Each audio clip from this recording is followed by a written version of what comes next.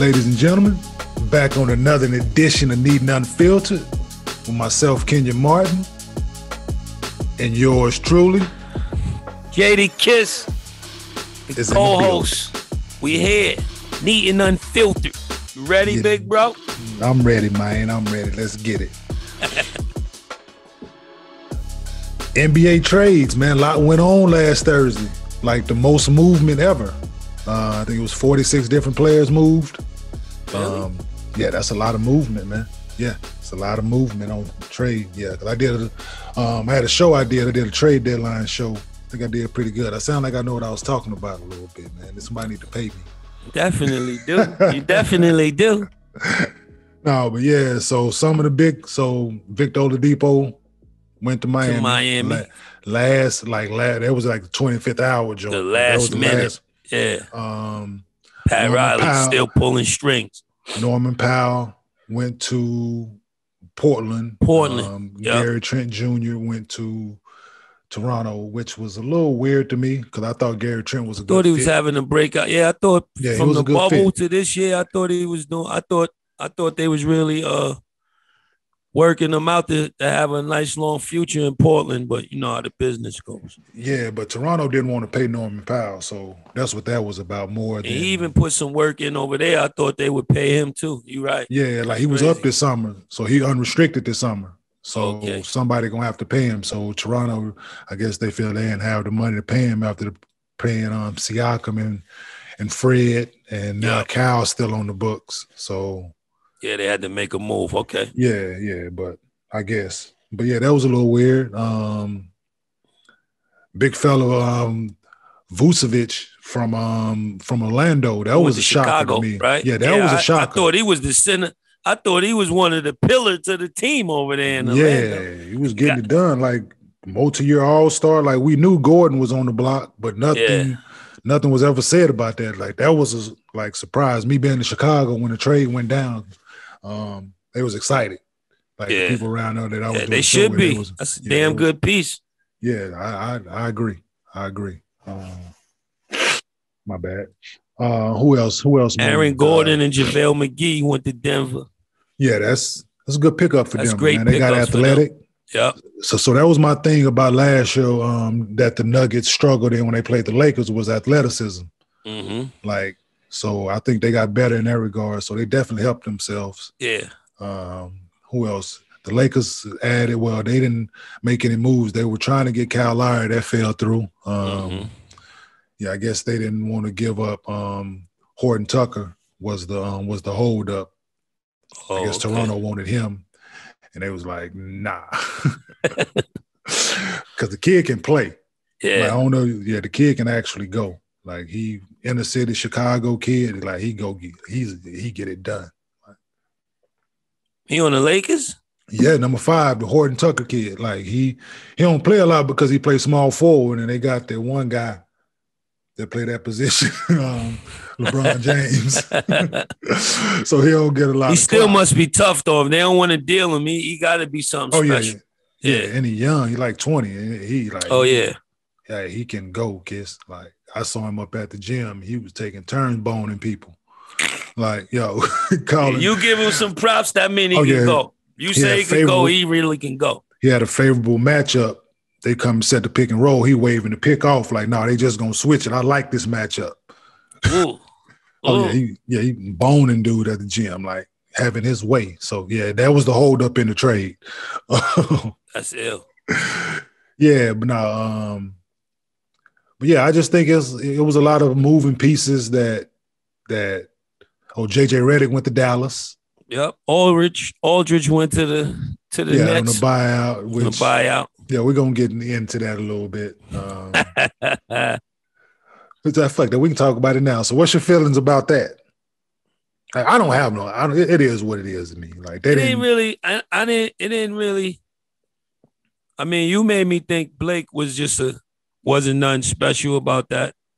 Yeah, because and I feel even though Aldridge, I don't know what he's gonna give. I don't know. I know he used to be solid. Like he's a solid pick and pop guy that you have to respect in that regard because he gonna knock that shit down. You don't get over there. That's a fact. He's not good defensively. He never has been. Blake has never been a good defender, but he gives them a different dynamic. Yeah. I think they're one and the same right now. So that is true. If they can get what the Lakers got out of JaVale McGee and Dwight Howard last year, if they can get that kind of productivity from DeAndre Jordan, LaMarcus Aldridge, and Blake Griffin together, if they can get them to do that, they'll be fine. Okay. Because they can only play one of them at a time. Mm-hmm. You're right. You can play. Yeah, because you can't really play. You can't play Blake and Aldridge at the same time. No, they're horrible defensively. That should be a disaster.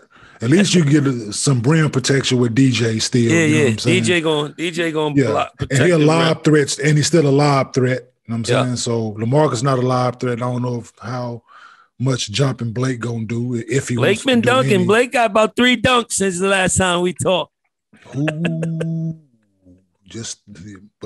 But like I said, he's not a lob threat right now like he once was. So, but they get that kind of productivity out of them 3 bigs. I think they'll be all right. Yeah. Because Blake is definitely a pick and pop guy. LaMarcus is a pick and pop guy. DJ's still a professional player because that's ill. I never thought they like one and the same. They got very similar games. Yeah. So, but defensively they definitely struggle. So we'll see how that plays out. But it should be interesting, man. The team that's not in it right now, I'm saying the Houston Rockets. I like the moves that the Rockets made, to be honest with you. Shipping Victor out. I like if Avery Bradley stays. Avery's solid. I like Avery Bradley. I always like him. He played D. He played both sides of the ball. And Kelly Olynyk. I like him. He can shoot. I like DJ Augustine. Mm-hmm. The DJ Wilson kid been playing well for him. So I like the moves that they made, man. My young boy's still getting his clock. That's what matters. You know what I'm saying? With all the moves they made, he's still getting his burn. So that's important. Let's go, KJ. Let's go, baby. You know what I'm saying? So, but no, I like the moves the Rockets made. Like, ain't nobody talking about it because they next to last in the West and all that. They lost 20 straight. They gearing up. They gearing up. I like it. Like, I don't know who all is going to be there next year. Yeah. But right now, if they bring most of these guys back, because they got a lot of draft picks next year, so it's going to be interesting, man. Yeah, they got a solid group to pick from. Like, let's work with Coach Salas, man. Yeah, if you got to pick pieces from what they did, I like them being able to pick pieces from the moves that they made in order to put a team together. Yeah, you know what I'm saying. So I still think they need a big, like a true big. Because Christian Wood is a pick and pop guy, and they need somebody who can bang, who can hold bigger guys off. Protect the rim, Yeah, because that boy lighting his ass. Yeah, he like to let that thing fly, so he's gonna need somebody to back him. Yeah, he need a real big. Yeah, he need a real big. So hopefully that's what they're looking for moving forward. But no, it was some good moves made, man. So the second half should be interesting. Moving into the playoffs should be interesting. Definitely. So the tournament. The madness is real, baby. Some good games, man. Great games. That Bama UCLA game was incredible. Yeah, that was a good game. Dude came off the bench, walk off 3. Like, he wasn't in the game before that. All net. I said, no.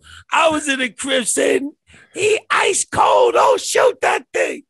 He let that thing go like he knew it was. Yeah. He knew what it was, man. I felt bad for him when they lost because he was one of the only seniors on the team. Yeah, but he make that shot, right? He get in the game, so he make that shot. They start him in overtime, right? He get fouled in overtime, go to the line and miss 2 free throws. Bad. Bad, though. Man. It wasn't even close. They were shooting them things so hard yesterday. It was killing them. They was 11 for 20. Like, that was the game. They missed 14 free throws. They was 11 for 25. Like, Facts. Yeah, you missed 14 free throws in the tournament. Yeah, you might not win. But yeah, so Elite 8 tonight. Got Oregon State, Houston, Arkansas, Baylor, UCLA, USC, and Michigan. some good bumps out here. Yeah, it's a great tournament. I like Michigan. Like Michigan got a big ass team. Michigan is tough. I would have took Michigan's hands down if one of the guys is hurt. They still super tough. And I would have had them cleaning the board if they would have had if that kid wasn't hurt. I forget what his name is. If they had the full team healthy, I got them taking anybody down. I still got them going. I still got them making some. Got them out there playing NBA defenses in college. You know what I'm saying? That's a fact. So they down and picking rolls. They doing all kind of shit out there that other teams are not doing. So that's why they tough to beat. They look. Like, you can see they look like they had some different training. Yeah. Calvin Sampson got Houston looking something tough too. Oh yeah, no, Oregon State got their hands full with them tonight. That's a factor. Yeah, they got their hands full. But Baylor look good. Baylor's like my dog. I just love them group of guys, how they play together, man. You know what I mean? I feel. Yeah. Oh, speaking of college basketball, Mike Woodson. Yeah. My coach when I was with the Knicks got the Indiana job. It's his alma mater. Shout out to Coach Woodson. Yep. Shout out to Woody, man. Like Woody a good coach, man. Like I don't know how Woody gonna be with kids though. He's gonna have to tone it down some. Because Woody speak his mind. Like Woody, old school black man. Mm-hmm. Like Woody was good with us. We was vets. Yeah, because you can receive it the right way. Yeah, you can say whatever to me. Mm-hmm. You can say whatever to She. You can say whatever to Melo. You can say whatever to J Kidd. You can say whatever to. I'm saying we had guys that Marcus Camby, Tyson Chandler. Like you can say whatever to us. It don't. It's whatever. Like so, we've been around. I'm saying. Brush it off. Take it for what it's worth. Kids, you might crush some in their spirits. Yeah, definitely. But it's a good opportunity for him, man, to go to be a head coach again. He's on the staff with the Knicks right now, so I don't know if he leave immediately or whatnot. But it's a great opportunity for Woody, man. Me and Woody had a good rapport when my tenure with the Knicks, man. I was sad to see him go and how it ended. But I'm glad he got another opportunity, man, to be a head coach. And hopefully this goes well and he can get back in the league if that's what he wants, to be a head coach again, which I'm pretty sure will be on his bucket list of things. But it's a great opportunity for him, man. Shout out to Coach Woodson. Now you got to recruit. Like that's like you ask people that have been in both college and pros, like what is the thing? Like coaching is coaching, but the recruiting part is like being on the road all the time, having to deal with kids and kids' parents and all that shit. They say like that's the hardest part. That's the hardest part for it. Yeah, then somebody signing the players and you don't really have to deal with, I'm saying, like nobody but the player. Like it could be a little different, man. NBA Africa League starting up May 16th in Rwanda. NBA Africa? Yeah.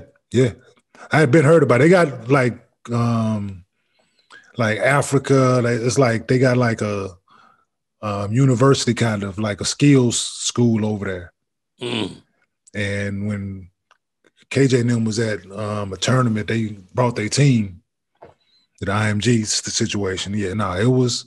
Yeah, they raising them. Yeah, they teaching them fundamentals of the league because they, as you can see, a lot of them make it. Yeah, and they athletic. Yeah, they athletic. They learn fast, and they work and they play hard as fuck. So all the time, they don't know nothing else. You know what I'm saying? So you can tell, like I said, just to take me from, I'm just from inner city. I played hard all the time. You can teach me to dribble and shoot. Can't teach me to play hard. I already do that. Yeah. So that's what they have coming into the situation. So, I think it's going to be good. That's dope. I think that's super dope. Yeah, it's another stepping stone for basketball around the world. That's super dope, man. Yeah, give them an opportunity, man. So I think it's going to be good. Starting May 16th in Rwanda. So that's fire. Looking out for that. Definitely be looking out for that, people. Like I think it's going to be. It's gonna be cool. Yeah, I think that's gonna be super cool. NBA Africa. Wow. Look how the game's evolve. Governor Cuomo, for now, is talking about finally signing a bill and legalizing marijuana in New York State. So is it going to be up for vote like it is in most places, or he just going to sign the bill? It's going down. Now it's just when they're going to do it, because, they could do it tomorrow, this week, or they could wait all the way to the last day of the year to stretch it to a year. So, in New York, they're going to put us. Yeah, because I know it was legal in Jersey already. I know Jersey voted on it. Yeah, Jersey already broke ground. Jersey already, they laws. They got dispensaries and all that stuff and stuff. Jersey's already up and running. So, they popping. So New York is just going across the bridge again. Yeah. So, they start getting greedy. They notice the money that Jersey is going to get. So I guess they fixing finally roads about to and sign shit. that bill. Yeah. Jersey over there fixing roads and shit. They like Jersey shit. Doing good. Jersey about to turn up. Yeah, I think it's dope, man. That a place like New York, that they already, if I'm not mistaken, they one of the places that they decriminalized like the marijuana part already, didn't they? Like, so you get a disappearance ticket. Just less. Some of the bullshit they used to put you through is not, right now is they decriminalized it. So for a joint, like I said, you go through the whole system for a joint and have to hire a lawyer, and it'd be similar to a high profile case for something that's nothing at the end of the day when it gets in front of the judge. But now they eliminated all that. I think it's dope. Hopefully we get that bill signed sooner than later. Letting some of these people out, man, that's locked up. That's locked up out the way, man, and for marijuana possession and for simple marijuana possession and stuff like that, man. Like, yes, sir. Yeah, I think that's what's taking so long, because they know eventually they're gonna have to let some of them people out for some of them crimes they was overcharged for marijuana. So that's gonna come. That's gonna come even. Like if you got caught with a half a ton of weed, then that's something else for to talk about. but if you little recreation, come on, man. Like let's be honest. But I think it's dope, man, that they following suit with a lot of other surrounding states around them. You know what I'm saying? Like it's popular around them and other parts of the country. So, and it's generating a lot of income. It's employing people. Jobs are needed still. Helping a lot of people with health issues. Yeah, a lot of that, man. I just think it's dope that they're on board now, man. Now if we can get Texas to do the same. Y'all gonna come late. Y'all gonna come at the end too. They figuring out the most possible way to tax it. Each state gonna have their own little twist of how they. Yeah, but each state different. But I think if you just follow, like, take bits and pieces from the best states that's doing it, like California's so strict as far as the laws and all that. I heard like for you got to, like, every I, every T has to be dotted and crossed. Your paperwork better be right, or they come. They closing you down. So I just think if you other places take bits and pieces from here and Seattle and Colorado and I'm saying other places that's done in Oklahoma, you can be able to get your infrastructure. You're right. Yeah. So other states have proven that it works. Yep. Crime rates down. Yeah. Finances up. Yeah. People talking to each other. Employment is up. Yeah. Opioid overdoses are down. So because people, when you got access to certain things, you don't got to go looking for other things. You know what I'm saying? Because there's some strong strands out here. Facts that'll take your socks off. What? Listen. Hey, you right where you need to be. If not, go eat a couple edibles and go sit your ass down somewhere. Right on down somewhere. Well, because that's definitely what it's gonna have you doing. But no, I just think it's dope, man, that they following suit with other places. So good luck with that in New York City and New York State. Join the rest of the country, man. It's not harming anyone. Speaking of the legalization, didn't you catch up with one of our OGs? Yeah, man, caught up with the homie GP, man, and me and him sat down and chopped it up briefly. Talked about his playing career, talked about his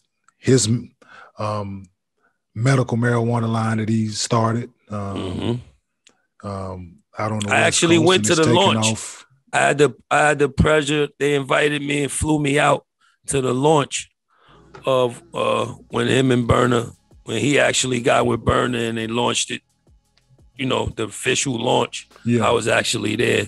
You know what I mean? Got to kick it with him, kick it with Junior. They loaded me up. So it's definitely A1. Already. That's what's up, man. No, it was a good conversation, man. So go check it out.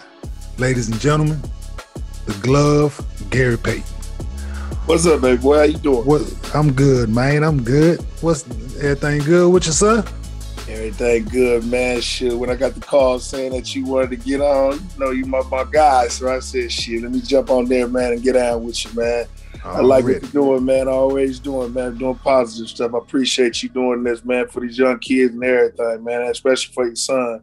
So, you know, you make a role model for him, and I appreciate you doing that.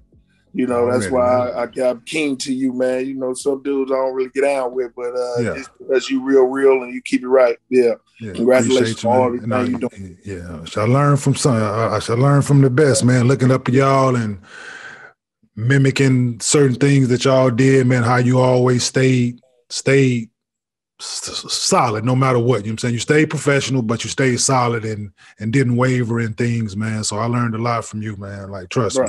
Appreciate always speak up, know what you're talking about, stand firm, care about your guys. Yeah, so that was a lot. Appreciate you. So, second pick in the 90 draft, played on 5 different teams, 9-time All-Star, 9-time All-NBA for first, second, or third team. That's a hell of a resume, man, from a kid from Oakland. You know what, Kenyon, man, and I've been talking about this, and I've been getting a lot of answers. Just so happened, I've been getting a lot of things about how does it feel to be a Hall of Famer and stuff. And I'm gonna tell you the truth.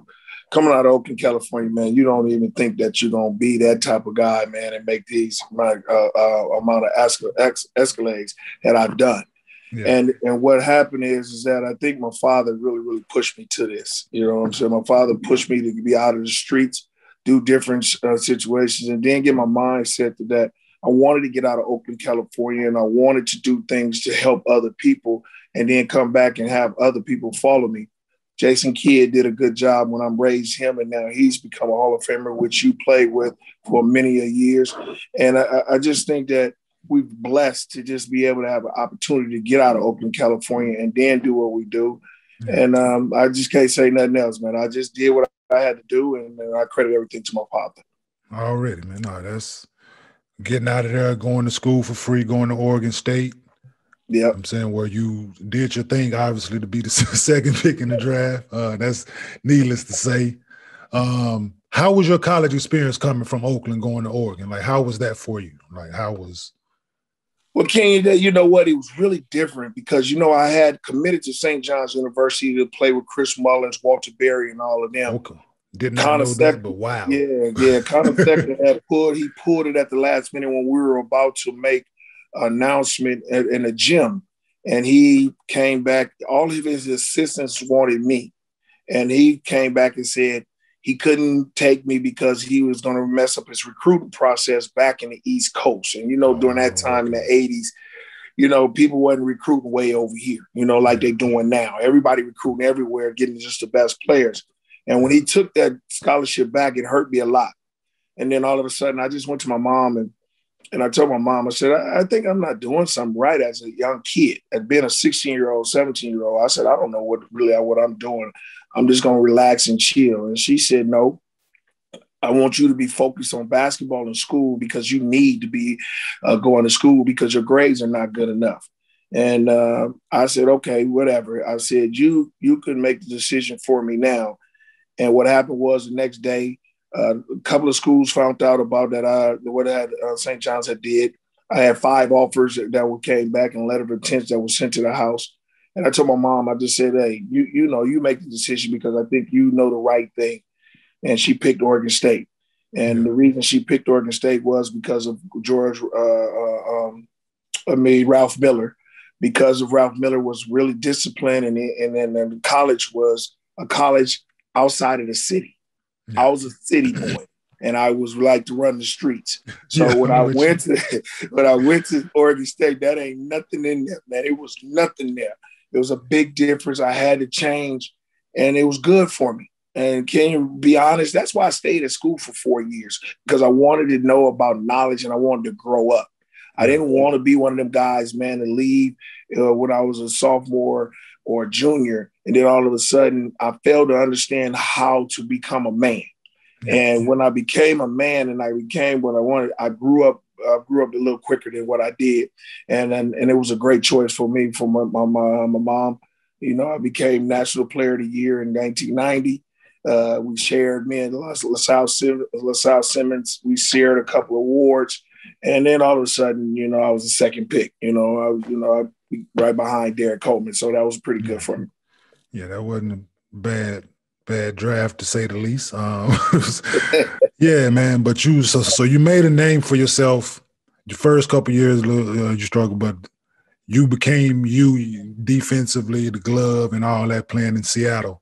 Like, how was like being in the, was it northwest, the far northwest? Northwest, you're right. Not that far from where you went to school, you know what I'm saying? So right down the street, next. Yeah, so how was the, yeah, so you going, it was real close, man. So I'm pretty sure you had the support you needed, I'm saying, to come in and continue to play. Was George your first coach? He wasn't, Kenyon. That's what, as you said in the beginning, I struggled in my first 2 years because of some factors. I had a coach, rest in peace, he just died, Casey Jones. Casey Jones was my first coach. I really thought that Bernie Bickerstaff was going to be my coach because he's the one who drafted me. When he drafted me, what he did was he took the head job and the general manager and the president job with the Denver Nuggets, and he left me. And I was really bad because he was recruiting me since I was a junior. And he kept telling me that he was going to get me, but it was just a bad situation that he had to he had to take it. Even though he was running everything, he had to take it. So all of a sudden, the first 2 years was just horrible. Me and Shawn Kemp, we struggled so tough, man. We just didn't do it, man. Casey Jones was playing me in the first and the third quarter, no matter what. He wouldn't even give me a chance. When you come back from a team like Boston Celtics and win championships with Larry Bird, Robert Parrish, Kevin McHale, and guys like that, and come to youngsters, you got to teach us. He didn't have to teach them. And then he didn't understand it. And then what happened was we went in the office and we went to the owner. They were trying to trade us. And I said, hey, if you want to trade me, good. I said, but I'm not getting opportunity here. I got to play the way I want to play. And then that's when they brought George Karl in, and George Karl brought Coach Grgurich in, and Coach Grgurich took me to as his personal protege, and he changed me into people. You know, King, you like to post up. I never posted up in my life. He taught me the moves. He taught me them tricks. When he taught me all them tricks, then I started understanding how I could control people. And then that's how I went. It started going there. I made the all-star team the first year that George Karl came, and it was just one of them things where, hey, I went on. I started blossoming ever since. Okay. Yeah, speaking of Gerg, like, Gerg is the man. Like, people don't like Gerg gravitate towards guys like yourself and myself. Like that time in Denver, like, Gerg kept me sane. He will do that. He will keep you sane. He will. He kept me sane, man. He kept me off the ledge. Like, I was on the ledge. He kept me from jumping, so to speak. Right. And I believe that. Gerg, he saved me a whole lot of money in Denver. Like, he saved my career, and he definitely, man. So and he did the same thing with me, Kenyon, because I used to want to kill George's ass every fucking day, but I wanted to beat his head in. You know what I'm saying? But it was this George Gerg, and you got to understand, King, Gerg came from guys like that at UNLV. So he knew how to get rid of us. He always went and recruited guys like ourselves coming from neighborhoods where he know that we need to just be let loose. Don't put all that boundaries on us, man. Man, let us get loose, man. Let us do what we got to do. And that's why we love him to death, because he knew what we needed. And, you know, I get it, man, because some nights in them teams, you're going to want to kill somebody. Oh, yeah. You're going to want to kill somebody. And I was there. And speaking of kill, listen, I was working out in Dallas. Gerg and Steve Hess came down there. They were like training and stuff during the summer. They sent Gerg down there because that's my guy. We doing a drill. Man, I thought I killed Gerg. Like I faked one way and he went the same way as I did. Man, I ran Gerg over. Listen, hey, everybody in the gym collectively held their breath. It was like a Yeah. Oh, he hopped up, so he was like, "No, I'm fucking good. Don't worry about me. I'm good." I was like, "Oh man, look my house." As him. You be thinking that he gonna kill him, but he be like, "Man, come on, man, let's do bring this. it, bring it." Remember, he had the bags. He be hitting on you. Sweating like a Billy Goat. Yes, sir. That's Gerg, man, and he's right there with you. He right there with you. So, defensive player of the year, man. Only guard to win the award. Only point guard. Only point guard to win the award. Your son recently was named Defensive Player of the Year in the G League. Like, how did that make you feel? Like being something that you was known for. You put your hat on that every game. How did that make you feel? Ken, you know, with you having a son too, and you going to the games and being very involved in games, and you want your son to be just like you, but we sometimes have to step back and say, you know, he not me. Yeah. He not me. You know what I'm saying? This is a different generation and things like that. But as you see this and you get to feel this and then say, man, he got it a little bit. He been hanging around me, man, and it makes you feel real good, because you know how these kids make you feel sometimes. They get tired of you, want to be, oh, man, why you always with me, man? Let me go do my own thing. You know what I'm saying? And you think that they don't really be listening to you sometimes because they in their era. You know what I'm saying? Absolutely. But as me seeing my son win this recently, and he understanding that the defense was there, and that's what he watched as a young kid growing up with me, it makes you feel real good, because you be like, yo, he was listening a little bit, and he do have a little talent in that, and he do have something to get out with like that, and that's what it is about it, man. And I felt great about my son, and I just hope he just keep continuing to try to get better and better so he can get on that next level and then try to do the same thing for a basketball team. Yeah, I'm just like, we know everybody's path is different, man. I think he's going about it the right way. He knows what teams are looking for. He knows what he needs to do in order to get better. And from what I see, he's doing that. He's competing at the highest level from when I first laid eyes on him over at the Drew League, like seeing him play over there when him and KJ was on the same team. Mm-hmm. I'm like, no, KJ like, man, Gary Payton son can play. I'm like, oh, he's nice like that. He's like, yeah. I'm like, I need to go see him. I went and saw him. I'm like, oh, and he athletic. I'm like, I didn't know he had all that with him. You know what I'm saying? Like, he got all that bounce to him. You know, he got a little bounce to him. Yeah, that's what's up, man. I'm happy to see it, man. And just I always tell them, man, just keep working. Put your head down, man. Put your blinders on, man. Keep working, and it'll work itself out, man. And somebody, because all it takes is one. Yeah. Like, all it takes is one, man, to take that, to give you that opportunity. Let's talk some business stuff, man, real quick. I know you started your Gary Payton cannabis line. Like, is that something that came organically, or you was something like you always wanted to do? Or it was just you being at Oakland, and there's a lot of business there in the marijuana industry now. Or was it presented to you, or like what? Kenyon, that's a good question, man. A lot of people ask me, how did I get into this, and how did this strand become the number one strand in the country? My guy Burner, which everybody knows from Cookies, he's from here. He's from the Bay Area. He's from San Francisco. So just so happened, people called me, and let me tell you who called me and picked me to the game. It was our boy. You know our boy, Stephen Jack. Stephen Jack called me and said, man, your strand is the bomb. Can I come out there and get some? And I said, Steve, what you talking about? He's like, man, you know they selling your stuff, man. So I looked it up. I called Burner. I hit Burner and asked him what was up. And next thing you know, we set up a meeting with each other, set the meeting up. We made a collaboration. put it together, put everything out. I put the picture out on the bags and stuff like that. It blew up. And what happened was after that, Kenyon, I started telling people about the situation that my mom was dying from cancer. And I hated her seeing her suffer. So I started saying I want to go into medical cannabis so I can get people who are struggling and get out of their pain and have them see it. I started getting into it, and I gave my mom some stuff, and my mom started laughing for the last part of her life.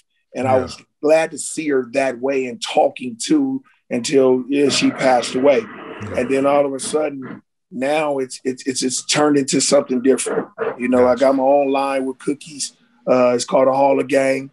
I'm giving a lot of players different strands. I got into the edibles. I done got into my own farm. I done got into a lot of stuff now that it's really, really cracking. I'm trying to get a thing now that we got a protocol on concussions with the NFL. I'm trying to do that where we can try to experience some stuff to try to get these guys out of the NFL that had these concussions to start. They're doing the things that they're doing, killing themselves and stuff, because it's so sad to see that. And I'm hate to see that, especially an athlete, that we are the same. We're the same people and we're athletes. And I don't want to see that keep continuing to happen. So I'm trying to get a product now out that we can help do that. No doubt, man. That's what's up. Continues doing that good work, man. It's positive. It's a lot of opportunities in the industry, and I'm so you're taking advantage of it, man. But I'm happy to see that the opportunities are there for you guys, man. Because like it's a lot of guys that played when you're doing your era that missed out on a lot of things that could be now. You know what I'm saying? Yep. So for guys to still reach out to guys like yourself and other people, man, I think it's dope. And I think it's dope, man.